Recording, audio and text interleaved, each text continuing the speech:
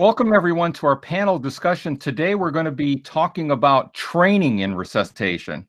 We have a number of folks joining us for this conversation, and I'm going to go ahead and give everyone an opportunity to introduce themselves, starting with our colleagues from Foam Frat up in the corner, Justin and Sam. Tell us a little bit about what you do, where you are. So I'm Tyler and Sam, not Justin and Sam. Come on, man. Oh, yeah. Well, sorry about that. I'm right next to Justin's up there in the corner. Yeah, I'm Tyler. This is Sam. We're from Foam Frat. We do an educational blog and podcast for EMS and nursing, and we're happy to be here, man. Thanks for inviting us. Thank you. And tell us a little bit about your backgrounds clinically. So I work as a flight medic up at a Lifelink 3 in Minneapolis, and I work out of a couple of the different bases. I just switched to the base out of the cities in Anoka. And Sam, you work ground critical care in Milwaukee. Outside of Milwaukee. Yeah. Just outside of Milwaukee. Okay, excellent. John Todaro. Hi, John Todaro. I'm the director of Eagle Emergency Education Consultants, consultant firm that specializes in EMS education and the use of simulation. And I've been a medic about 45 years. And as the panel knows, my claim to fame is having been Nick's partner in the early 70s or late 70s, rather. Very good. Thanks for being here, John. And Justin Hurzeler. Hi, everybody. I'm Justin Hurzeler. I'm a EMS clinical support specialist for Zoll Medical, which means that we go out in the field and do clinical support for agencies all around the country and North America. Previous to this, I was a 911 medic here in Central Texas for almost a decade, as well as a clinical instructor and QA/QI officer, and was also a tactical medic traveling all over working with various agencies. So happy to be here. This is a very passionate subject of mine. Glad to be with you guys. Terrific. And Rom. Hi, my name is Rommie Duckworth. I've been a firefighter and paramedic for just over 30 years now. Centrally based out of Ridgefield Fire Department in Ridgefield, Connecticut, about an hour outside of New York City, with a clinical background in commercial, private, hospital-based EMS. And I'm our department's paramedic EMS coordinator. Very good. And Tom. Hey, everybody. My name's Tom Bouthillet, Battalion Chief of EMS for Hilton Head Island Fire Rescue and resuscitation enthusiast. Very good. And Justin. Hey everyone, Justin Schorr coming to you from the San Francisco Bay Area. I've been in the fire service 26 years, the last 10 as a paramedic supervisor for a very large, very big, very busy EMS agency there. Very good. And Dr. Holley. Hi, everyone. Joe Holley. I am an EMS physician based in Memphis, Tennessee, and the medical director for Memphis Fire Department and several surrounding departments, as well as the state of Tennessee, and a longtime resuscitation and research enthusiast. Excellent. So happy to have all of you here for today's conversation. Something that I share your passions for is training, particularly in resuscitation. Early in my career, I was also involved with a lot of laboratory resuscitation research, which is where I kind of got the bit by the academic medicine bug. So with that, let's talk a little bit about how our respective agencies approach training. And let me start out with Tyler and Sam. Tyler specifically, let's start with you. Talk a little bit about how your department goes about training and resuscitation. Do they do mostly classroom, simulators, online? You know, how does your department try to approach this challenge of resuscitation training? Yeah, it's a great question. So it's interesting because when you say resuscitation, everybody assumes you're talking about cardiac arrest, right? That's how we primarily associate the word resuscitation with cardiac arrest. But in reality, that's not the case. I mean, a lot of times you're resuscitating a patient to avoid cardiac arrest. And so I work for a program called Lifelink 3 out of Minneapolis. I mean, a top-notch HEM service. And we do quarterly simulation. And the simulation is designed to help you try to identify the spots where you say, hey, I think this patient may code, or I think this patient is going downhill. And what's interesting about that is we're one of the only helicopter programs to carry a mechanical CPR device on the actual helicopter. And so a lot of being prepared is knowing when to anticipate that patient may go into cardiac arrest. And so the way our aircraft is set up, we fly a Augusta 119. Our mechanical CPR device is behind the forward-facing seat. And if the patient were to go into cardiac arrest while you're flying, you have to pull it out, get it out, put the back, all the stuff that goes into it. And we have to try to anticipate which patients maybe should we start to prepare or get it opened up. And, I'm not going to name any particular brands, but some of them involve setting them up a little bit before you can deploy them. And so that's something we're trained on, is what are some of the things we should anticipate? And there's always going to be the patients that you have no idea that they're going to go into cardiac arrest, and all of a sudden, boom, they're in cardiac arrest. But we do these quarterly simulations that are done with high fidelity mannequins. We do the human performance simulation, and it's really, really interesting to see how the different clinicians gestalt and their Bayesian priors prime them to get ready for cardiac arrest, so that way they're better prepared for it. So we do it in the form of simulation. We got a lot of really smart people turning the wheels behind the scenes and preparing our clinicians for that. Excellent. Well, I see a lot of head nodding from John, because that's kind of his thing. But Sam, how do they approach it on the west side of Milwaukee? I can say similar things to what Tyler is saying right now, but I think that maybe it'd be better to note something that we've been working on a little bit, which is resuscitation prior to intubation or advanced airway preparation. And so something that Tyler and I have been working on specifically is not focusing so much. So we've been working on an advanced airway class. And so I want to talk a little bit about something very similar to what Tyler was focusing on, which is some of those clinical gestalts that go into figuring out when is this patient actually going to code. Because we see things like, we talk about these very advanced procedures, and we all want to be able to intubate, and we all want first pass success and things like that. But what did it take to get that first pass success? Was it the patient desaturating down to 0? Or was it that patient, their systolic blood pressure, you can't even read it. Index. Yeah. Shock index. And was it that patient's systolic blood pressure going down to somewhere where you can't even read it before? So kind of complementing what Tyler was talking about, focusing on programs like that, where you think about how, there's that famous saying, an ounce of prevention is worth a pound of cure, right? And so focusing training on where is this patient actually going? Where is the trajectory actually headed? And I think that's where training has to go. And so we've been working on programs like that. And that's something that we've been working on locally as well, is just figuring out with some of those advanced procedures, with some of the monitoring equipment that we have, where is that patient's actual trajectory headed? And how can you head off that trajectory with simple procedures, and going back to really the basics of, are we actually watching those vital signs? Are we actually watching how this patient is trending? And how can we quickly intervene on that to change the trajectory of that patient? So Tyler said it best, but that's something that we're working on as well. Once you get into the resuscitation process, if we're talking about cardiac arrest, you kind of know what you got to do. There's guidelines for it, and there's ACLS guidelines, and some organizations may vary a little bit. I know we've changed our dosing of epi. We do epi every 10 minutes instead of every 3 to 5 minutes. But it's very interesting, because I remember when I was going through paramedic school, somebody said patients don't rapidly deteriorate. Clinicians just all of a sudden notice, or rapidly notice, or something like that. And that's so true. And it's all based on what you've seen in the past and your recognition, prime decision making.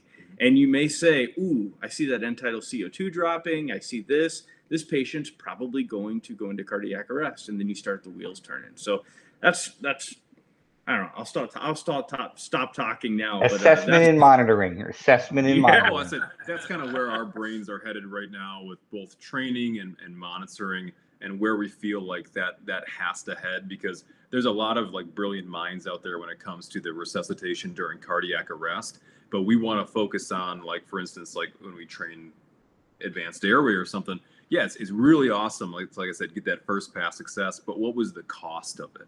Right? Was the cost of desaturation or a hypotension? And so that's what we've been trying to focus on, is trying to figure out that trajectory, and then how can you create an impasse between that. So. Okay.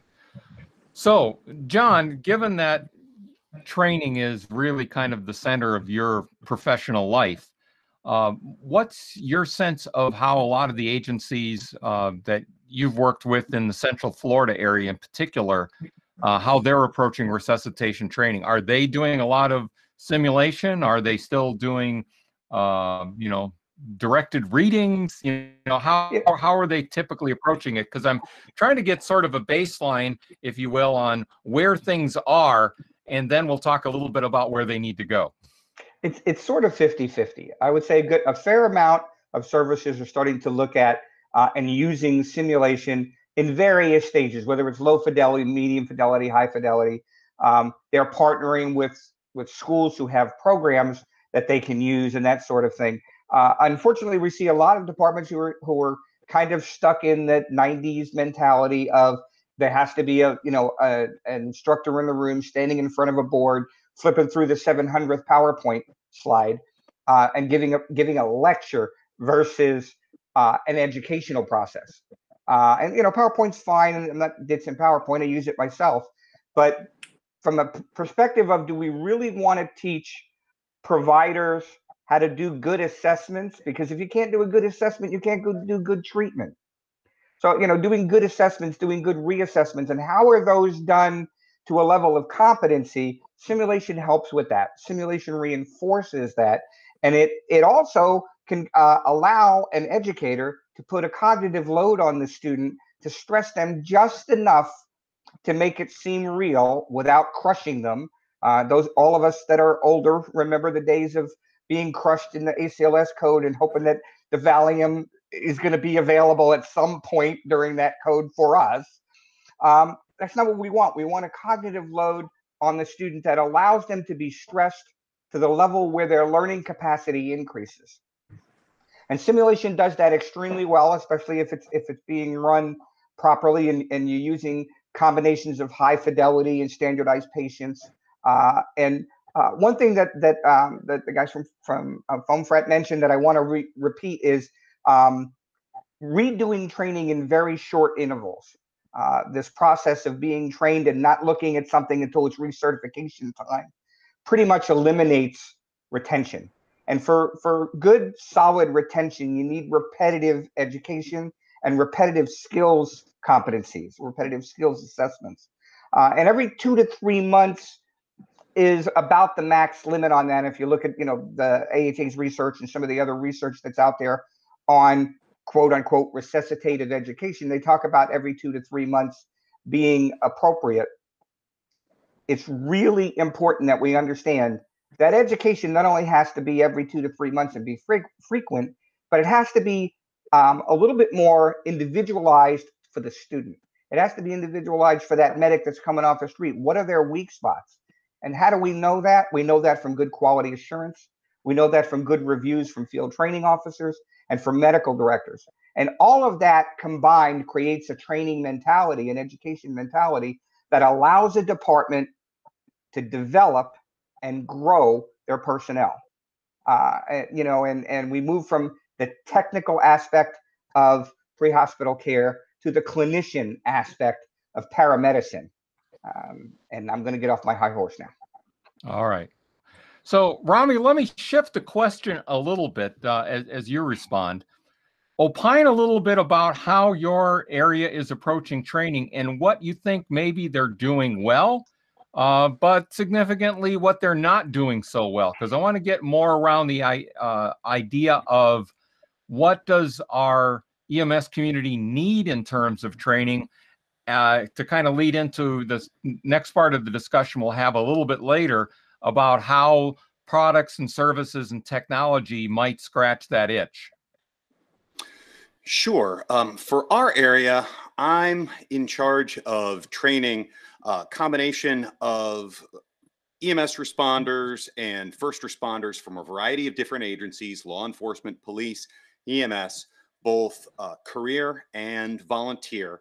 And combining all of that together certainly presents a number of challenges, not just because each type of agency has its own different background and approach to education, and the students have their own expectations of what's going to be involved.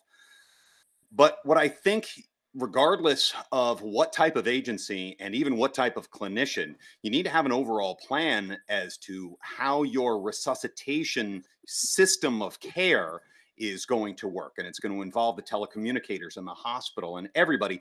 And that's not to say that each individual that you teach has to have a comprehensive understanding, but you need to have that plan so that you can go in, and this is what we try to do, and I think that we do well, to answer your question, where we're building isolated skills initially, whether that's simply rock star compressions and effective ventilations, to better intubation first pass success without doing it at all costs, as the guys were talking about before. And being able to do that while also pulling together that whole system of care. So you're building on the clinical competencies and the isolated skills for individuals, and then helping those individuals, usually through simulation at some level, as John was talking about, be better individual parts of the system as a whole. What I think that we do is we do well stepping up those individual components, but like a lot of us in education, I would love more time and more resources to be able to pull all of those pieces together to really make a rock solid system. And that's what we're continuing to strive for. And honestly, one of the places that I use as a model is Tom. We'll get to Tom in a minute.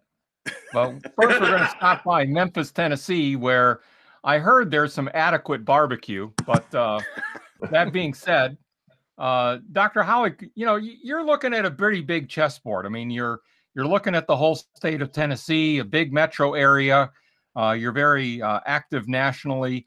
What's your gestalt, if you will, about what EMS is doing well in resuscitation training and where we've really got some gaps? Well, I think you've heard many of the real key issues from the other panelists on the dais today, and that's, we've historically focused a lot on competency-based training, skill-based training, which I think is incredibly valuable. But I think the real areas that are becoming more and more important are the integration or type training, where you incorporate the skills into a resuscitation, for example, of whatever flavor you wish to do, so that you utilize not only the individuals and the individual life-sustaining or life-saving skills, but the entire team and team management skills, as well as sort of the whole big picture, from the dispatchers, telephone CPR quality to post-resuscitation stuff that might go on at the hospital. So it's really about taking a larger and larger perspective, I think. And it's also really about reality. And simulation has come so far in the last few years at much more accurately representing what providers are going to see in the field and how those patients are going to respond to interventions. That's made a huge difference. And I think that's one of the real key important parts here is you've got to train like you play. And that is exceedingly important, particularly in the cardiac arrest resuscitation space. Well, excellent. Justin Schorr, I'm going to shift it a little bit on you also. We've talked a lot about simulation, but what about all of the other tools? Journal articles, vlogs and podcasts, for goodness sake, directed readings, other tools that are available in the training toolbox. Do they have a role to play in resuscitation education? And if so, what's your take on integrating those pieces together into something that gets us to where we want to be? Nick, absolutely they do. Just look at the forum that you've put together here, being able to bring in these different voices, experts in our own corners, and share best practices. We used to call it stealing ideas. Now it's the sharing of best practices and adopting of best practices. You really have to find the students where they are. If your students aren't thriving in the classroom, perhaps they're listening to podcasts, they're watching certain videos. Move your content into that medium and you'll get a lot of success from that. We've seen that not only with what the guys are doing at Foam Frat, but also look to law enforcement, fire, and military for other answers. We're not rebuilding the wheel here or reinventing anything. We're just taking the way that they absorb information and we're giving it what we want it to have. You know, the things that we can do successful in my system, I can't move 350 paramedics through a simulator in any reasonable time frame to get the same exposure. But what we can do, like Tom Bouthillet was talking about with high performance CPR, having between 7 and 11 providers at the scene, and one of those providers is the overall clinical lead who can look over and see that the BVM isn't being done exactly the way it could and offer real-time QA in the moment. And that way, everyone at the scene gets to learn on the most high-fidelity simulation we have, which is an actual patient. So outside of that, find the students where they are, get them the information in a format that they enjoy, that they can absorb, listen to on the way to and from the firehouse, and you will have better providers as a result. Absolutely. Tom, you've had a very successful and mature program in Hilton Head. How do you guys approach resuscitation training in Hilton Head? And if you can comment on, you know, the multimedia aspects of this, how do you integrate whatever the student might be responsible individually in terms of study, and then how you bring that all together with any sort of team training? Sure. Well, first I wanted to let you guys know something kind of interesting, because it just so happens I was in the CARES registry today and I went into their advanced analytic tools and I printed out a list of all of our survivors since the beginning of 2011, and I counted them up. We have 78 cardiac arrest survivors on Hilton Head Island since the beginning of 2011. 2/3 of those were bystander witness shockable cardiac arrests. And a huge number of those had no prodrome prior to their collapse. So while I applaud the idea of knowing what to look for in the peri-arrest patient and predict when a patient may decompensate, we need to appreciate that many of these patients have no prodrome and collapse wherever they may be, and every system is perfectly designed to achieve the results that it gets. So if our system is well designed, then we can save up to 50% of our bystander witness shockable cardiac arrest. If not, if it's not optimized and it's left up to the individual's skill or knowledge of ACLS, that save rate may be as low as, say, 10%. So interestingly, during that same period of time, I think we've saved less than 5 patients, or rescued fewer than 5 people out of structure fires during that same period of time.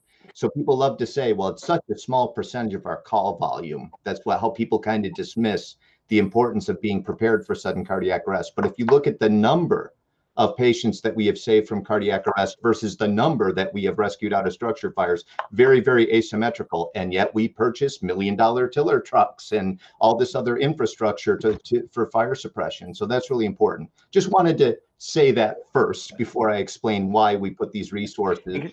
Big smile on Dr. Holley's face there. So all that said, what we do is we train high performance CPR the Seattle way. So we utilize the pod method and instrumented mannequins, where all the students demonstrate mastery in rate, depth, recoil, ventilation, and perishock pause. They learn that as individuals, and then they learn it in a team-based way until they are able to swap the rescuer out on chest compressions during the perishock pause, and then it really clicks and everyone's high-fiving and they're getting, you know, good scores on their SimPad and things like that. But we also hit the didactic and we explain the why and the science and the why, what makes a good compression, why are we compressing a rate of 110, why we're using a metronome, why we're compressing 2 inches, why we're allowing full recoil, why overventilation is deleterious and increases interthoracic pressure and decreases blood return to the heart. So they understand that conceptually, and they actually watch a video of high performance CPR from the South Carolina Resuscitation Academy, and it's our firefighters in our uniform doing it. And so they watch it first, and then we start very basic with just pulse check and like hover, no pulse, begin CPR. It's very modular. It starts the exact same way every single time, no matter what the situation is.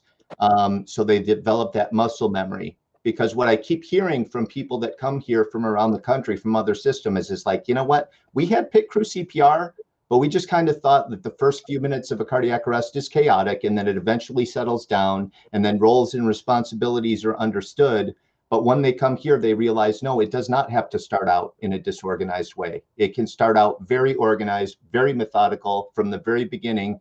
And then that really builds confidence, because no matter how out of control the scene is, by just taking your positions and starting with that pulse check and that hover, you're exerting your will on that situation.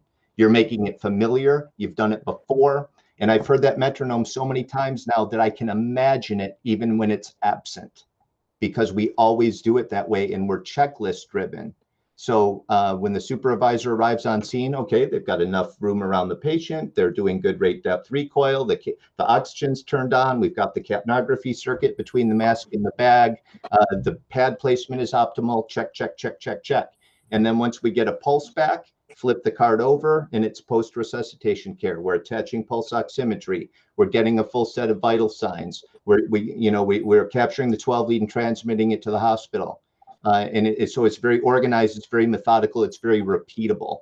And so I would just say, I would just encourage everybody, don't think just because it's a small percentage of your call volume that it doesn't represent your greatest opportunity to return people back to their families that otherwise would have perished. And that's a big deal. And that's, you know what, now it's a part of our DNA. And so, you know, it just makes me very proud to know that we've successfully configured our system to do that. It means that it's possible, and it means that other systems can do the same thing. Very good. Justin Hurzeler, I'm going to shift things a little bit to you now and kind of pose, maybe this is just an old guy question, but do people read anymore? You know, we've talked about, you know, high, low, medium tech simulations, podcasts, drills, etc. What role, if any, does, you know, picking up a journal article or reading a chapter of a textbook or other things, how does that fit in with, you know, the EMS workforce today? That's a really good question, Mick. Speaking from my own very nerdy perspective, yeah, I read all the time, and many of my cohorts read all the time, and a lot of my former coworkers also read all the time. And those that didn't, I found either A, had very short career lifespans and went on to do other things, or B, engaged in other types of media to get that information, you know, similar to what Justin was talking about. The foam frat guys know this very well as well. There's a lot of different ways to present information these days, and different people have adapted to different mediums as their preferred and easiest way to absorb that information. I had a former coworker who was a tactical medic at the state level, and he would have to drive sometimes 8 to 12 hours to get to the scene of a mission, and podcasts were his lifeblood because he can't read while he's driving, you know, but he would regularly get that information through podcasts. So I think it all plays a role in there. And certainly I think that without peer-reviewed literature, we're lost at sea. You know, my experience, both in the field and in my current role, is that perhaps the greatest obstacle to training in resuscitation is the very, forgive me for saying this, but it's a very low bar set for the national standard. And whether you're talking about AHA protocols or even CAS accreditation or any of those things, until we come up with a very high expectation that's applied throughout the country and agreed upon, as you must be able to meet certain performance metrics, including things like CPR feedback and regular review of your post-arrest data or any sort of resuscitation data. All of those things should be a given in these circumstances. And unfortunately, where we are in America, at least right now, they are not. And I think that's what holds us back, perhaps more than anything else. Well, John Todaro, I'm going to kind of close things up with you, because we've talked about all these different learning technologies, different media by which the education to deliver. How does an individual student's learning style, you know, that part that's, you know, just this part of their DNA? Some people, do well with certain learning styles and don't do well with other learning styles. How does that factor in as you're trying to figure out, as an EMS decision maker, making investments in learning technology? To what extent do you need to factor in learning styles of the individual employees in your organization? Well, quite a bit. It's really important that anyone who's looking at any technology understands it's technology. It's not the learning. It's not the education. The biggest mistake people make is they get technology awe. The sales guy shows up and shows them all this fancy stuff, and they go, ooh, ooh, ooh, I want that stuff with the goggles that glows in the dark. Okay. What are you going to use it for? Who's going to use it in your department? Is it going to provide the education your staff really needs? I'm a firm believer that you have to provide the opportunity for the student to learn at the level that they're learning, whether that's textbooks, whether that's online, podcasts, videos, live simulations, standardized patients, virtual reality. There's all kinds of new mixed realities coming out that people are going to start to learn to use for this type of education. But you have to be really careful to not just use the technology because it's technology. We need to remember that the purpose of education is to provide input to improve competency. And as long as we have a plan to do that, and we adapt that as much as we can to the individual learner, they will learn. All right. Some people just don't do well if you hand them a book and say, read these 3 chapters. We're going to talk about it on Friday. It might need to be a podcast discussion like we're doing right now, or a panel or a group, or maybe we have them sit down and do an online computerized version of a simulation. It really, in this day and age, there's so much good ways to help students learn. We shouldn't tag them and put them in a corner and say, sit in the classroom for 8 hours and I'm going to stand here and lecture to you, because you can't drill a hole, take a stick and push the information in the hole. All right. It has to be absorbed. And for students to do that, they have to want to, 1, and 2, it has to be in a format they understand and they're willing to do. And I think that's the beauty of all these choices we have now with all of the technologies, all the different medias, is we can adapt it to not only learning styles, but as you pointed out, Justin Hurzeler, the fact that they're driving a long way, they have an opportunity to learn with those audio podcasts, et cetera. So a lot of choices to take into consideration here as you contemplate your technology purchases related to resuscitation. Like so many other topics we've talked about today, it has to be contextualized. We have to put it in the frame of implementation science, if you will, to make sure that it really has an impact on the outcomes we're trying to achieve. So with that, we're going to wrap up this particular panel. We will be taking your questions and comments in the live venue in just a moment. So thanks everyone for being on this panel, and we'll see you in the Q&A in just a moment.